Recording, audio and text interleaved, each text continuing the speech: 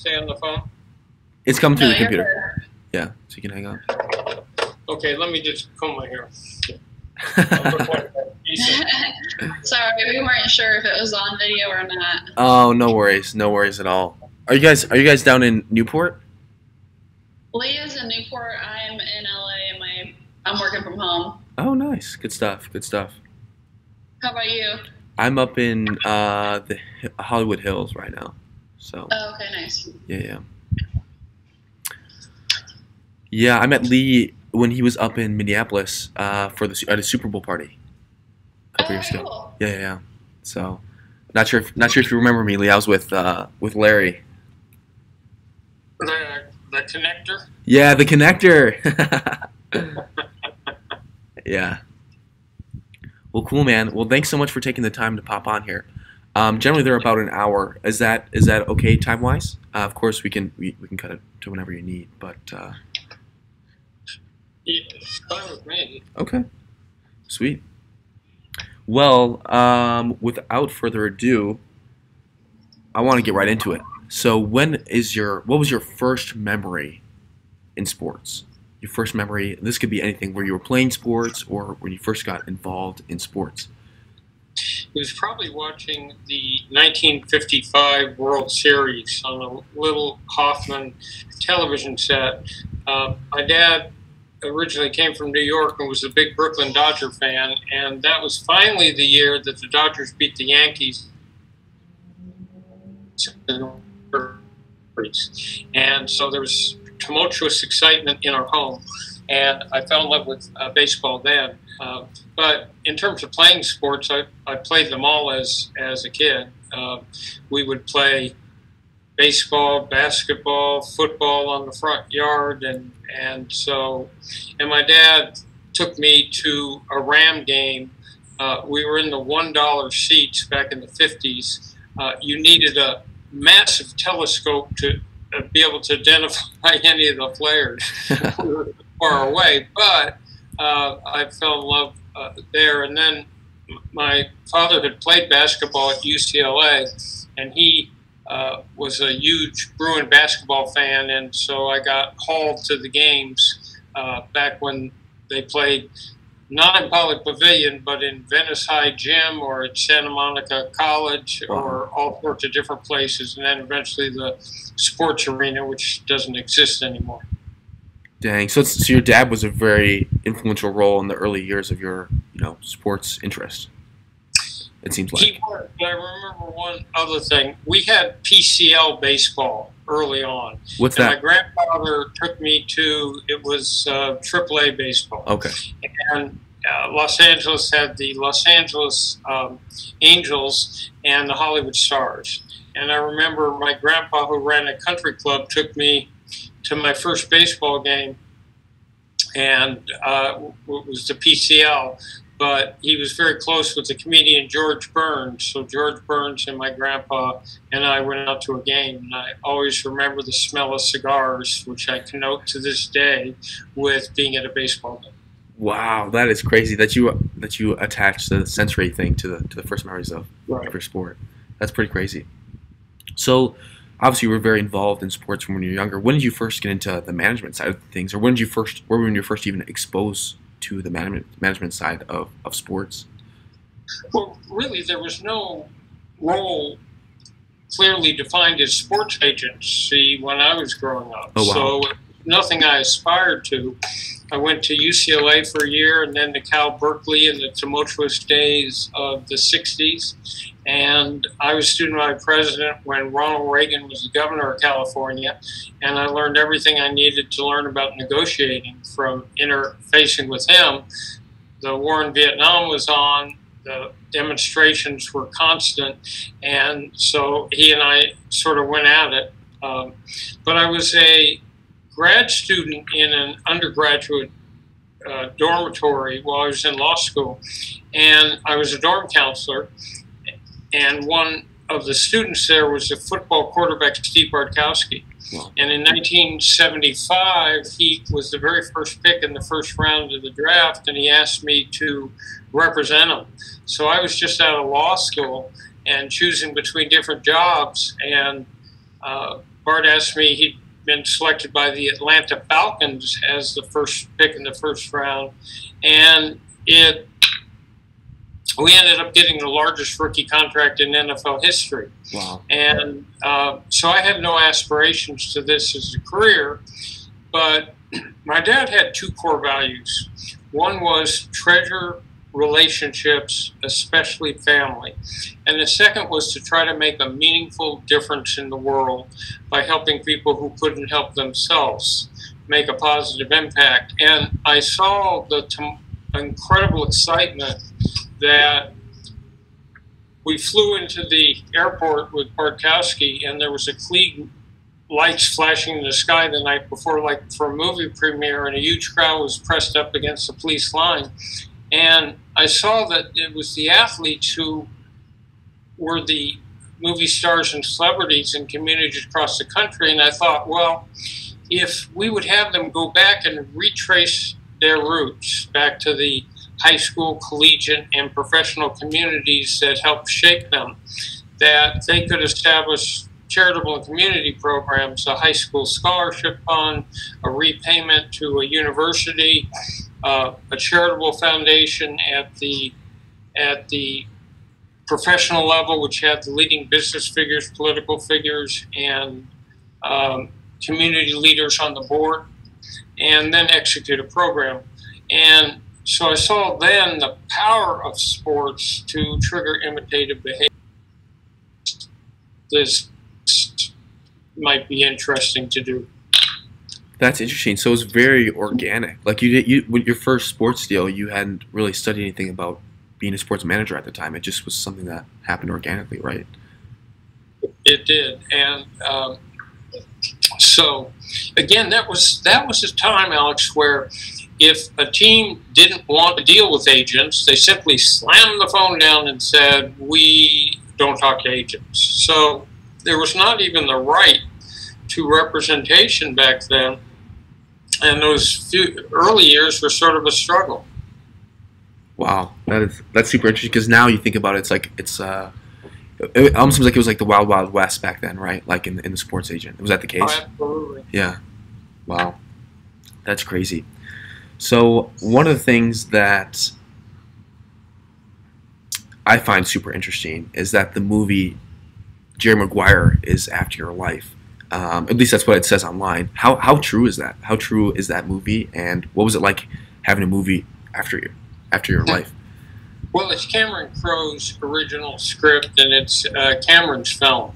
Okay. But he did call me up in 1993 and ask if I would be willing to allow him to shadow me to pick up atmosphere and stories for a film that would regard a sports agent. Mm-hmm. So we then went through the next year and a half, and when I went to the 1993 NFL draft, he came with me, and I told him stories, and he got to see and meet everyone there. We went to the league meetings where all the owners assemble, and I was showing off free agents, and he came with me. He went to Pro Scouting Day at USC, where the draftees were showing their wares. He went to the Super Bowl, a series of games, sat in my office, and I told him stories, lots and lots of stories. So I was technical advisor, and I had to vet the script to make sure that the willing suspension of disbelief that would hold you in a movie, so you didn't get distracted because bad dialogue or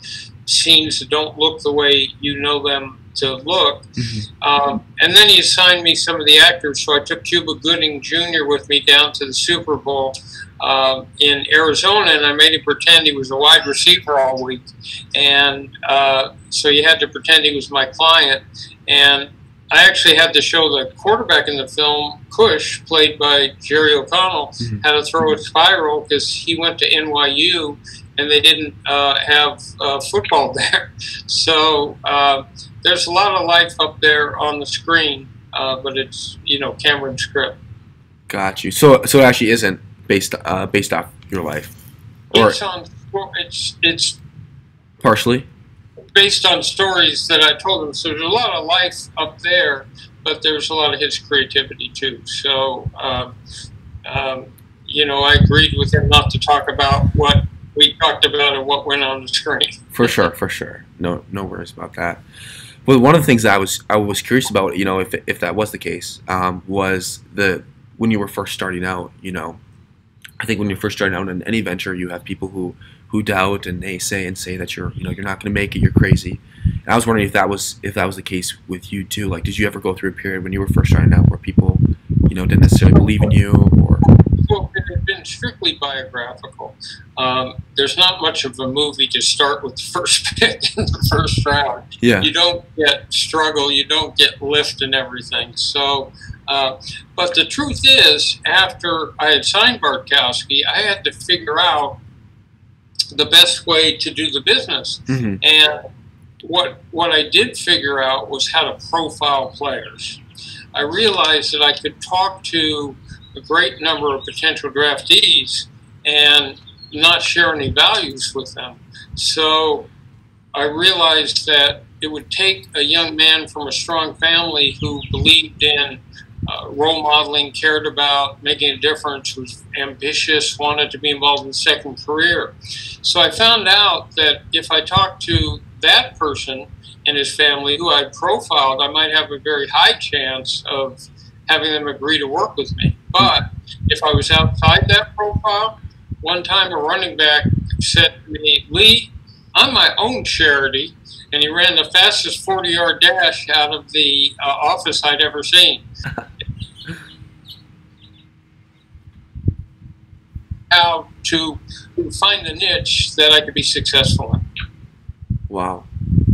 So what were some of the things you look for? I mean, I know you mentioned a few of them there, but how did you profile them? And did that always translate into success, or were there some kind of that didn't really pan out? You look for, first of all, for the type of role model I wanted, you have to look for a big heart and look for someone who really understood the power that they could have of legacy and that they could make a meaningful difference in the world and actually tackle something in their own lives that always bothered them. Mm-hmm.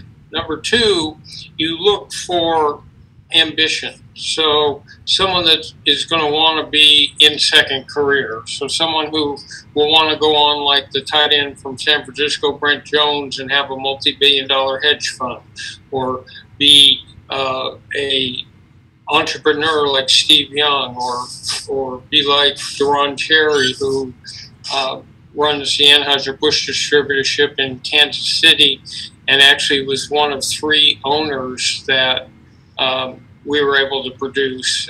He and Ray Childress and work done with the Falcons. So that would have that ambition to really have a second career that would be like that. Then the next quality is work habits. So you can have players with terrific talent, but they never really make it in a big way in professional sports because they don't have the work ethic. They don't look at film. They don't study a playbook. They don't spend time away from that. Mm-hmm. And then lastly, you look for courage under pressure. So really the key in sports is when you hit adversity, the game's getting out of hand, you've made a series of mistakes. What do you do then? Do you have the ability to compartmentalize, adopt a quiet mind, and tune out the stress to elevate a level of play that can take a team to and through victory?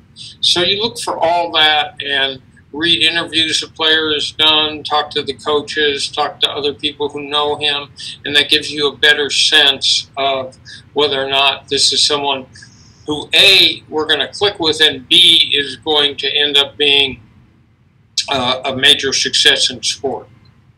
Wow. So you guys, you look for one of the things you look in life. Yeah, 100%.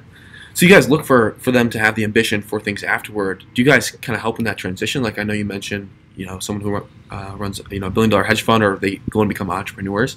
Is that something that you help develop with them as their athletes?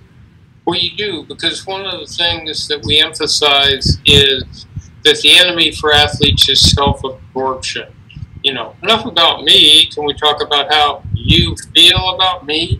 That's self-absorption. Yeah. So the key is for an athlete to understand that every time they're out in public is an opportunity.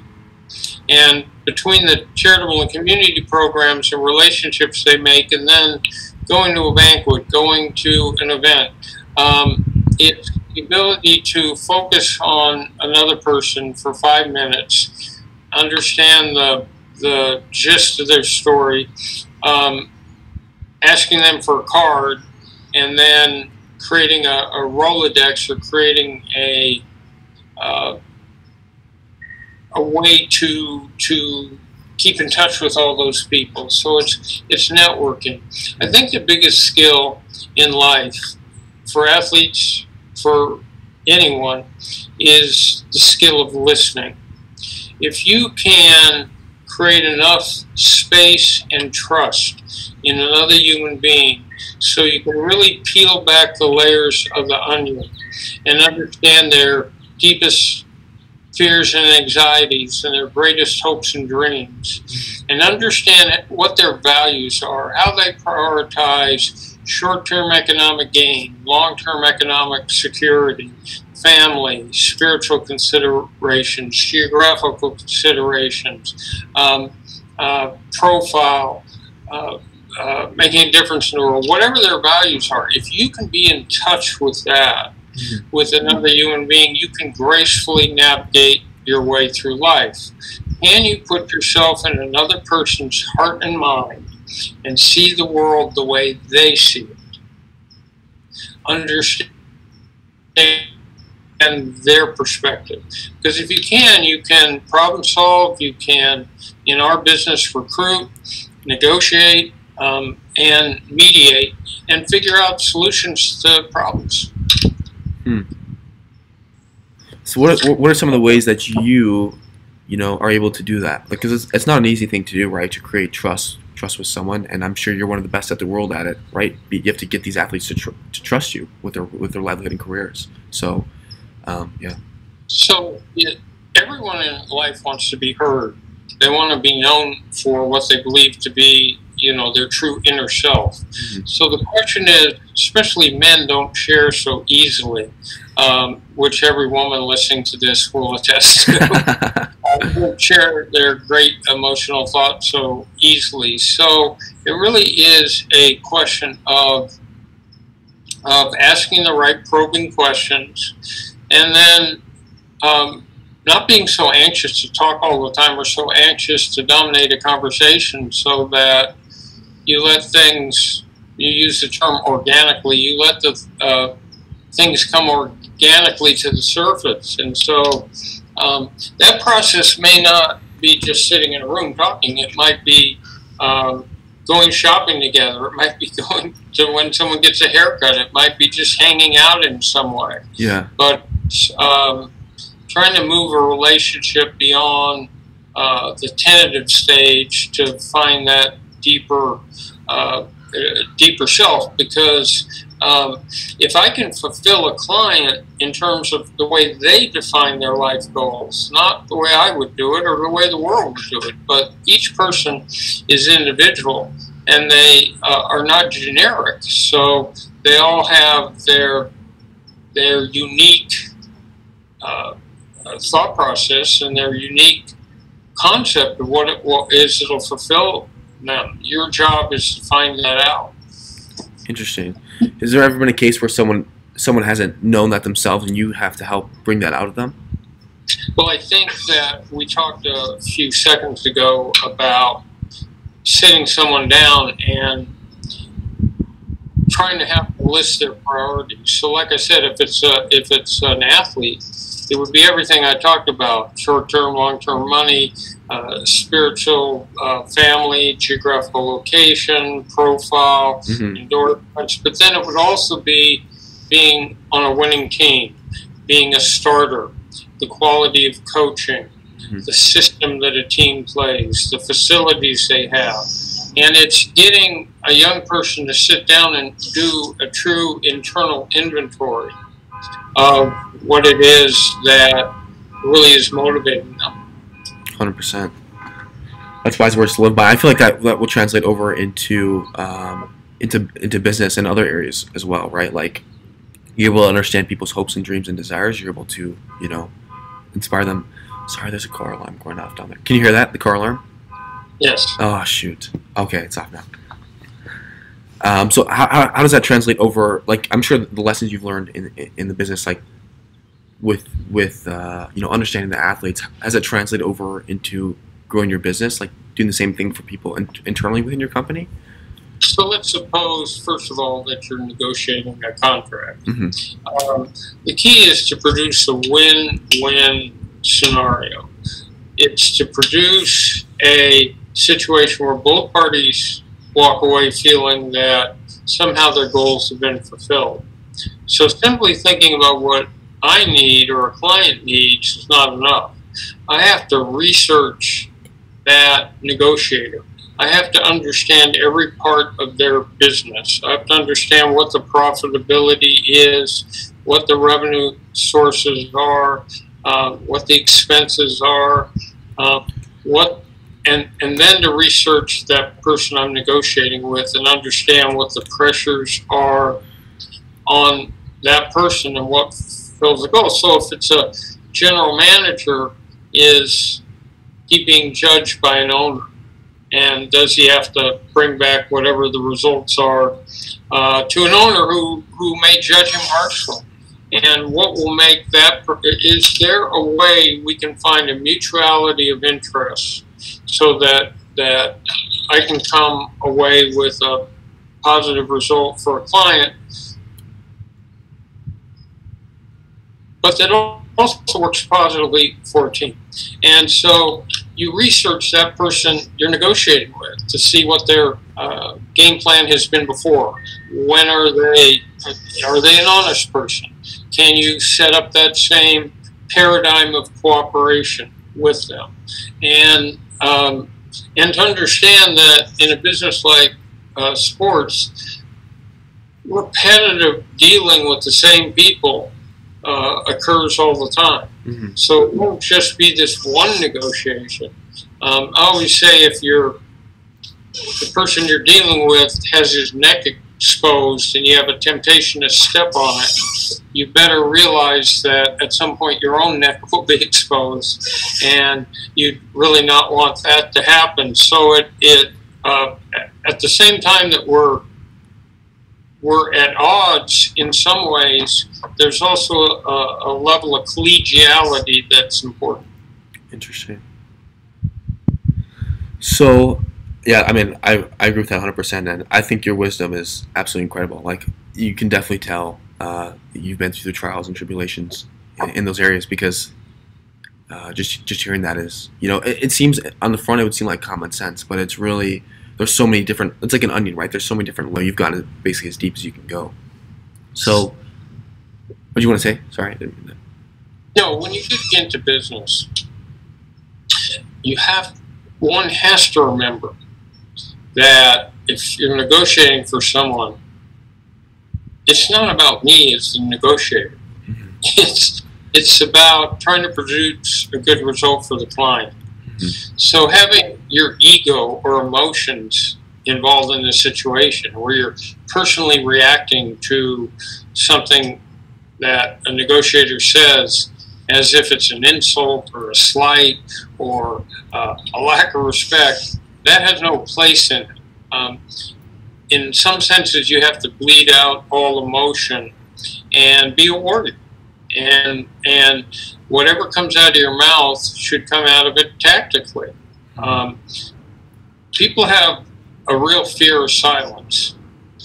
But if you've said everything you have to say, you don't need to fill in the silence, the awkwardness. I mean, if you've made the point you want to make, young men can grow old, summer can turn to fall, and not another thing needs to come out of your mouth. So when you're in a business situation, you're speaking tactically, and you have to be very careful to not be so uncomfortable with silence that every gap in communication becomes something you need to fill. Well, it's almost more powerful too if you're able to use those pauses effectively, right? So, yes. So going back to Steinberg Sports, what was the early days like? Like you had your first client. What was it like setting up that company? It must have been a pretty exciting time because it was, the roadmap wasn't really laid out, right? So it was me sitting in my parents' living room in West Los Angeles, sitting in their card room, which was my office. Nice. And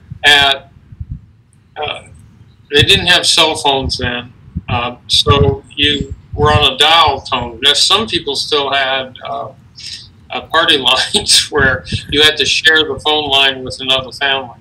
But the point is, I answered my own phone. I typed my own letters on the typewriter. I took them to Kinko's Copies to get copied. And I basically ran the whole show for 6 years. And if someone called you and you were on the phone, it rang busy. There was no call waiting or anything. It rang busy. And if you're on the road and you want to make phone calls, you better have a whole ton of game. Quarters to drop into the payphone. A little later, they came up with calling numbers, but it took a long time to make a long-distance call. And so it was a different world and environment, and sports was very different. So when I started, each team as a chair of the national television contract got $2 million per team per season. Mm-hmm. And now they get $220 million a season. Wow. And the two franchises that came in 1976 were Tampa Bay and Seattle, and they had a purchase price of $16.5 million. Currently, the Dallas Cowboys are valued at $5 billion. So everything was different, and I realized that to represent players, we had to get away from labor versus management, and I had to ally with owners to try to drive revenue. And I used to say to them, we're doing this wrong. If we have contentious negotiations that play out publicly, millionaires and billionaires, we're just going to alienate fans. We're just going to push them away. They go to sport for a respite from the problems of real life. We don't want to force feed them, endless contract hassles. And when we do collective bargaining agreements, we ought not to play that all out publicly too, because again, it's like Marie Antoinette, let them eat cake. Most people don't make anywhere close to what people do in professional sports. Let's keep that private. And let's focus on enhancing the revenue. Let's see how we can blow out the television contract. And what happened is 3 basic networks turned to hundreds of networks. And so it meant there was big competition to have sports as content, as a loss leader to help build a network's profile. So they weren't bidding on the ability to make money from the ads. They were bidding on the ability to grow the network. So Fox, which had reach, jumped in, and when the negotiation started, it just exponentially raised the television revenue over the years. And then it was about building new stadia with luxury suites and jumbo scoreboards and signage and naming rights, and the development of fantasy football and the subtext we always understood of gambling, and memorabilia and merchandise. So really the question became, how could we blow out that industry? Because the point I would make to owners is our real competition is not labor versus management. It's the competition with the NBA, with Walt Disney World, with HBO, with every other way that people spend discretionary entertainment revenue. And what their spending is and what they do for entertainment. So let's make sure that football is the hottest sport, and that it's grown into America's passion. And I represented baseball players and basketball players, and I wanted those sports to do the same thing. So really, the key was to look at oneself as a steward of the sport, not just simply a representative of athletes, because to help the athletes, you needed to create a larger pie. Mm-hmm. So, I mean, you mentioned other sporting organizations in there. What did NFL is, by far the biggest in the U.S. What did the NFL do differently than the other sports that you think, or did they do anything differently, or was it just the sport's more interesting? The marriage of television and football was very productive because they sort of grew up together, and as there were better camera angles and there were superimposition of a first down marker, and all the ways in which television grew with football together. And so it's everything from ESPN developing highlights that were put to music, right? Mm-hmm. And all the different forms we've seen were novel. One of the advantages is it's one game a week. So you have a build-up going into the game and a build-up coming out of the game. And because there are only 17 regular season games, every game counts. So it became an event rather than simply another game. And the fact that there are only 10 home games meant that in most cities they could sell out a big stadium. The development of stadia that were specifically designed for football meant that the sightlines, the camera, and excitement, they created the concept of a game experience, which had cheerleaders and kiss cameras and everything in the world. It also meant the pacing of America, which like quick pops of action. And part of the reason that soccer's never made it is we like sports that have finite chance of success or failure on every play, and failing that, a lot of scoring. So basketball has a lot of scoring. Hockey doesn't, but it also has fighting. But football has short bursts of action and the ability to go to the bathroom in between. And so it fits America's taste at this particular time. And then the marketing was so clever, the way in which they created memorabilia, jerseys, colors that people wanted to own and be part of, the names of teams. It matched up with today. And other sports had been around longer as primary sports. And so football got the advantage of all those sorts of things. Interesting. I know you mentioned the marketing there. What did the NFL do differently than other sports? Like, for example, you look at the MLB in the last decade, they've really been struggling on their ratings. And it's because, I think in part because of the, their licensing deal. They wanted to have more control, basically, of the brand. And I think the NFL has done maybe a better job at allowing more flexibility for these different independent, Well, one teams. of the things they did is, first of all, they had the longest off season, so it builds anticipation and excitement. I mean, aside from the playoffs or Super Bowl, you don't see a game from the end of December until August with the preseason. So there's a long period to miss football and all the rest of it. Then they created a whole series of off-season events so that the scouting combine became a big, heavily covered event. You wouldn't think two networks would, watch a testing thing, but they created the combine itself. They created the announcement of franchise players and different designations. Then they had free agency run through the off season, so that was something of real interest. The draft became a 3 or 4 day extravaganza, so they extended a series of events in the off season, which led to more interest.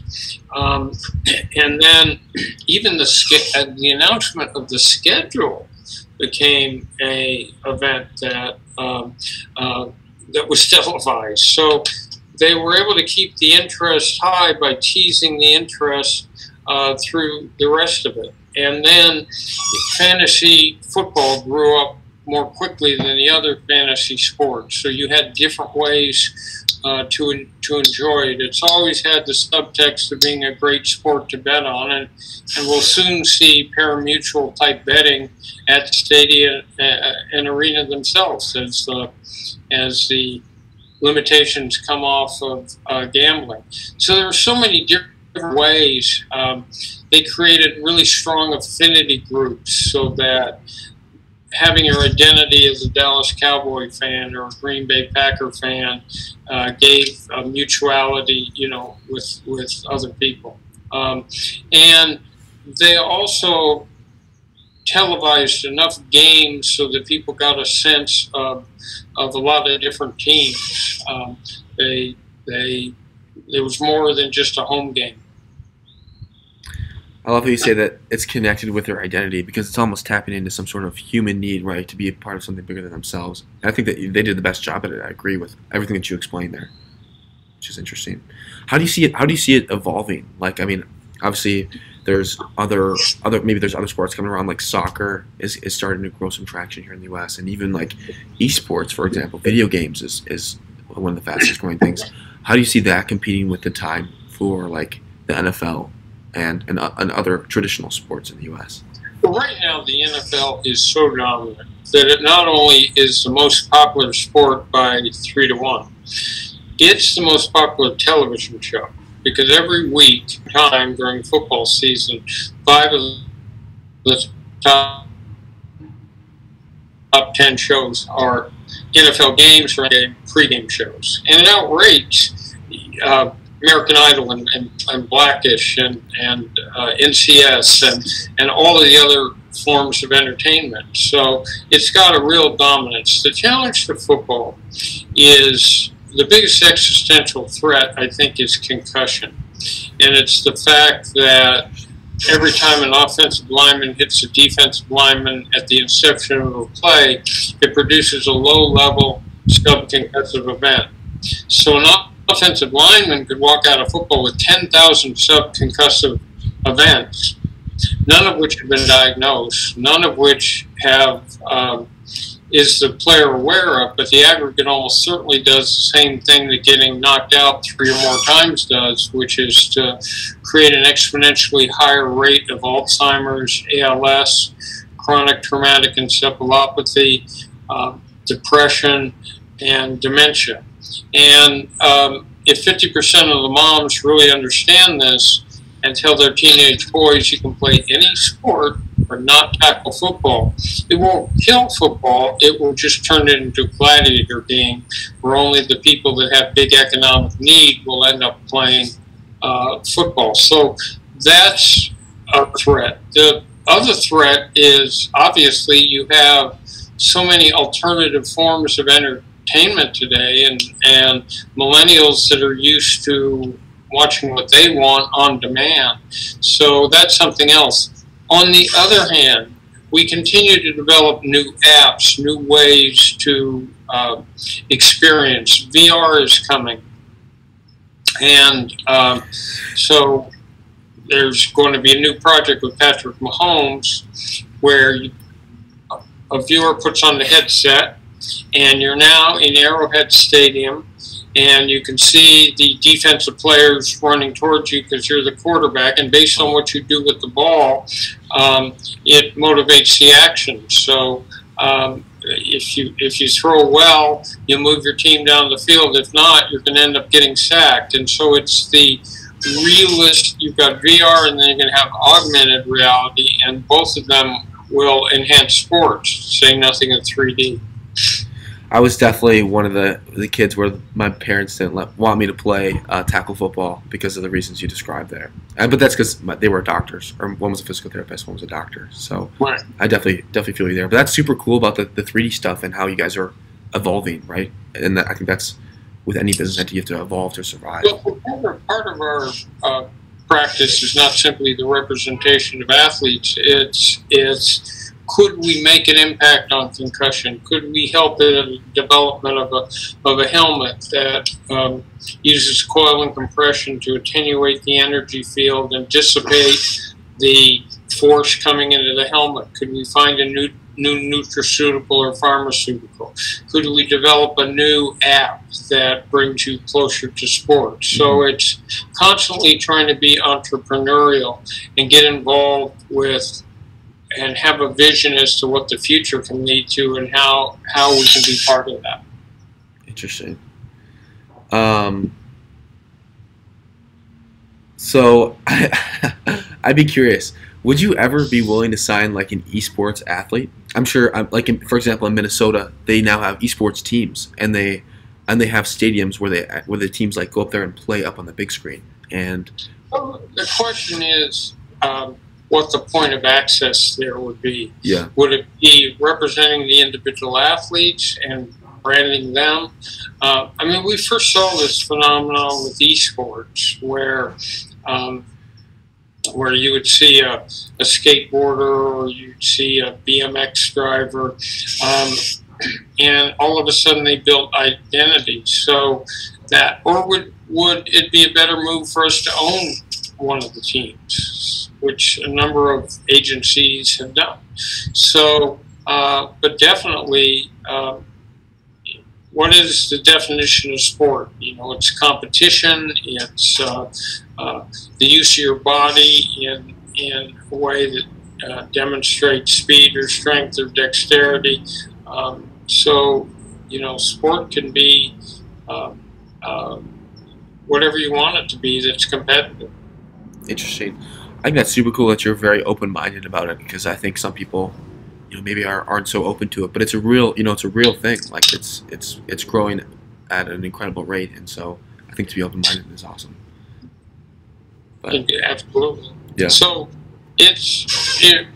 look, each new generation grows up in a slightly different way with slightly different technology, and so it's really important to be in touch. I've spoken on 85 campuses because I want to be in touch with what that next generation is thinking and doing and interested in. Interesting. So, going back to your career, I mean, you've had eight number one overall picks. I think 60 other first rounds. You've represented, you know, a couple hundred athletes. What has been some of the most exciting moments with these athletes? Because I'm sure when you see them succeed, it's you've invested so much time into them, right? So I'm sure it's a pretty joyous experience. What is that like? Well, I had players in the Super Bowl. Having a quarterback who wins the Super Bowl is one of the transcendent moments. So when Troy Aikman won in the Rose Bowl in 1993, that was very exciting. Can you take us through that?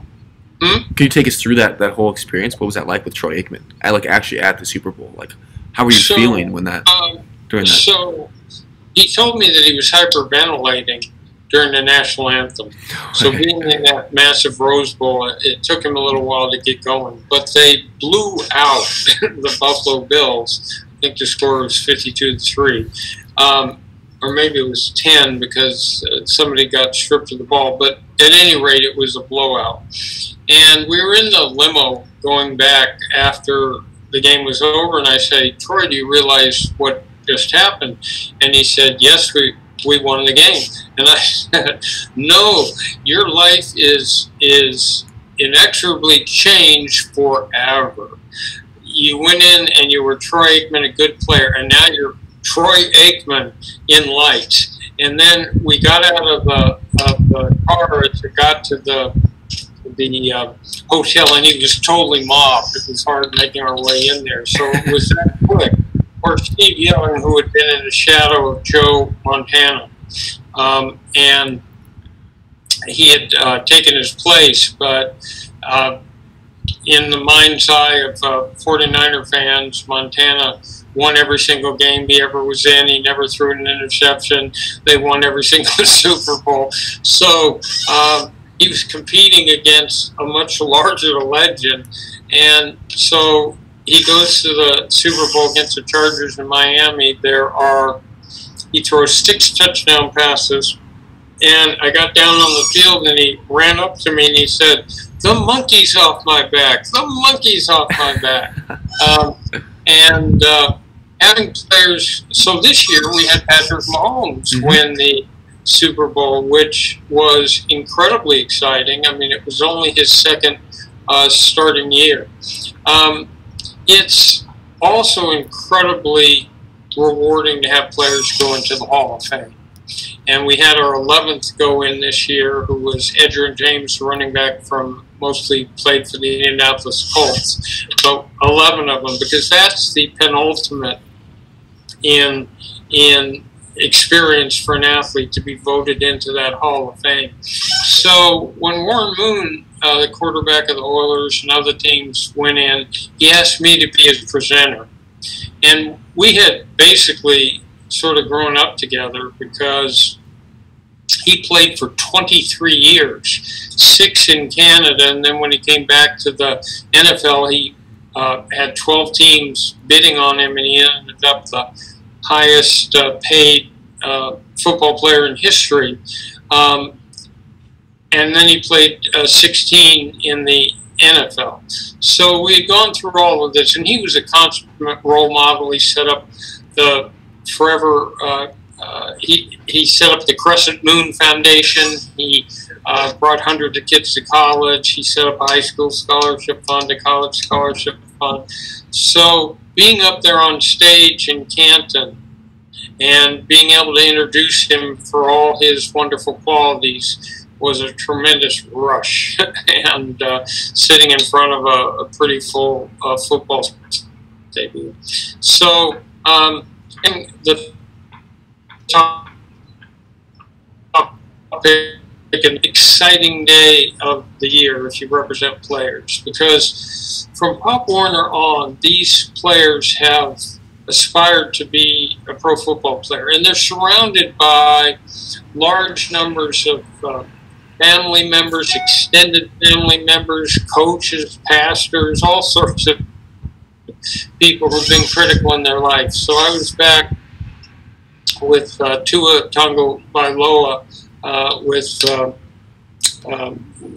with my partner Chris Cabot, and we watched the tension ratchet up. And then they got to the 5th pick, and it was Miami, and they took a while to make their selection, so the tension just cranks and cranks. Draft time's not real time now, it's water torture time. Every second seems like a minute, every minute seems like an hour. So it keeps getting more and more tense, and then all of a sudden he gets drafted, the explosion of rapture and joy.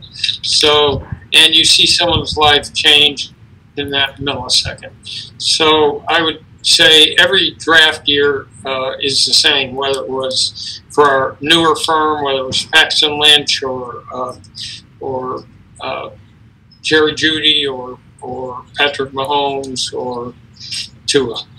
So like you're some sort of, it's not like, I mean, you're not obviously like blood family, but you create such a relationship with them that it seems like you're almost family. Like to go up on stage and introduce a Hall of Famer, you know, to be his speaker, you have to have a very close relationship with him, right? Well, you do, because these are people at a young period in their life. They're going through maturation.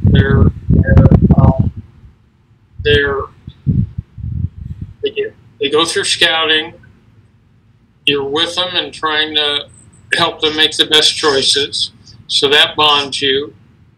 You go through. They get drafted. That bonds you. You negotiate a contract. That bonds you. And then you're at games and situations, and then you're there in critical circumstances. You know, it's easy to be someone's friend when everything is wonderful.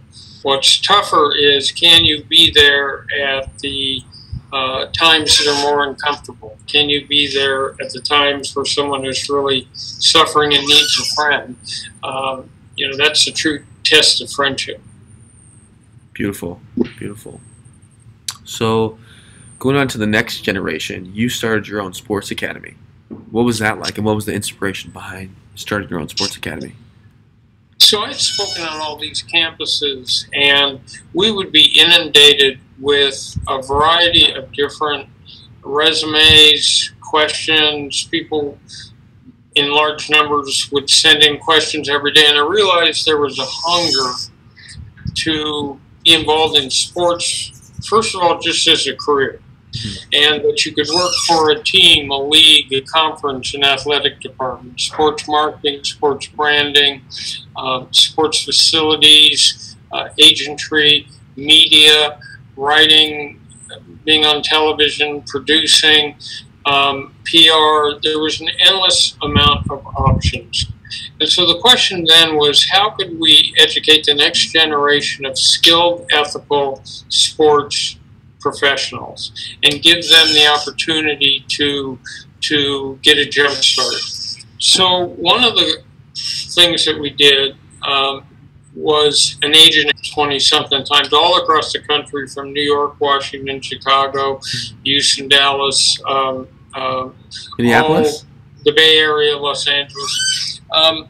And that Agent Academy teaches basic skills, how to negotiate. So we have the young people get up and they engage in a mock negotiation. It's how to it's how to recruit a client, and they've had to recruit a number of our real athletes, from Ronald Jones to Marvell Tell to Patrick Mahomes, and their families. And then they set up a charitable foundation, and then they do damage control.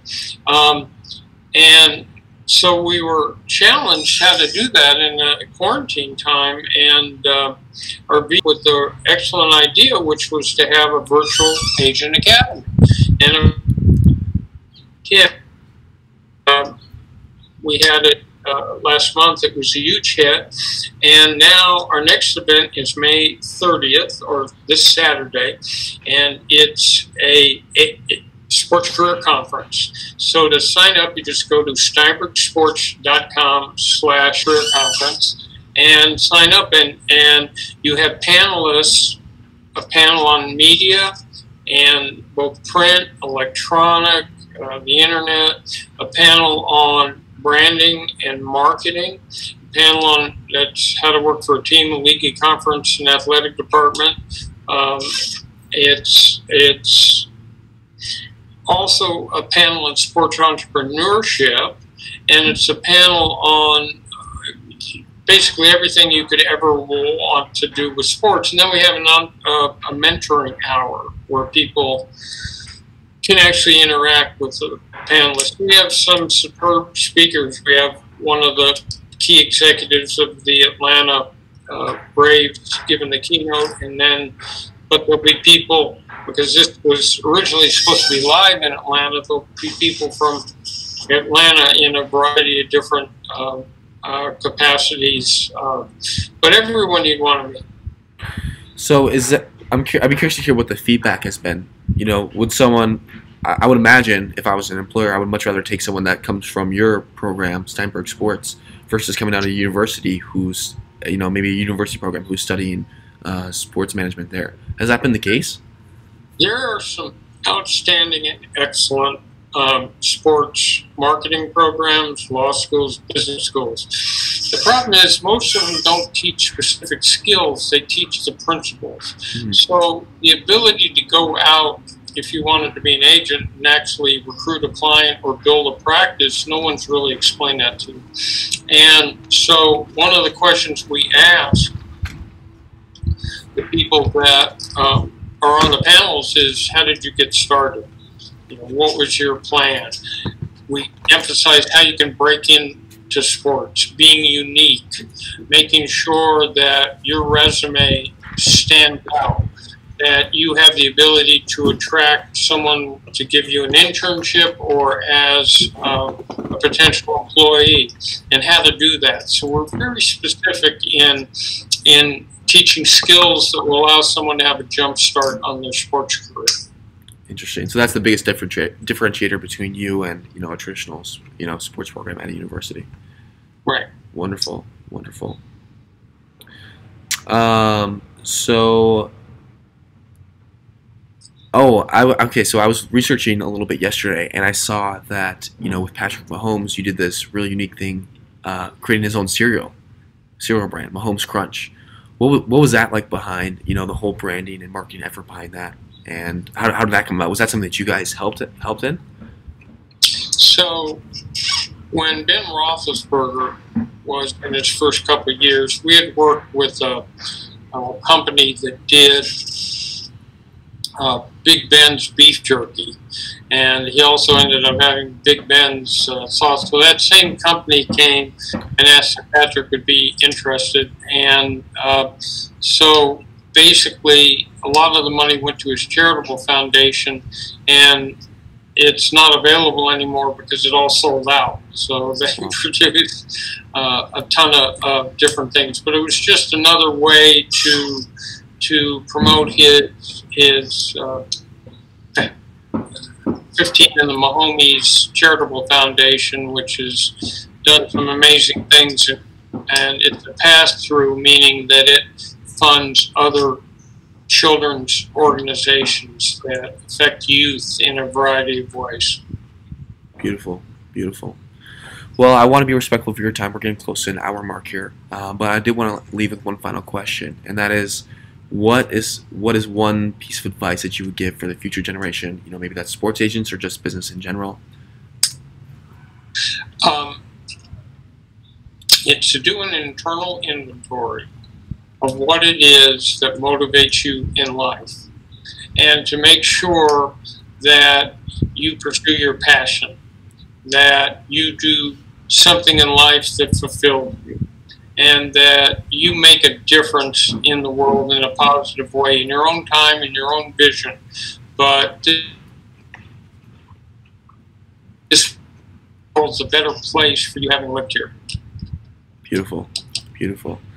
Well, ladies and gentlemen, 8-time first-round draft pick, 8 first-round picks, 60-time first-round draft picks, Leigh Steinberg. Thank you so much, Leigh, for your time and sharing all your wisdom. It's been my pleasure. Thank you so much, Leigh.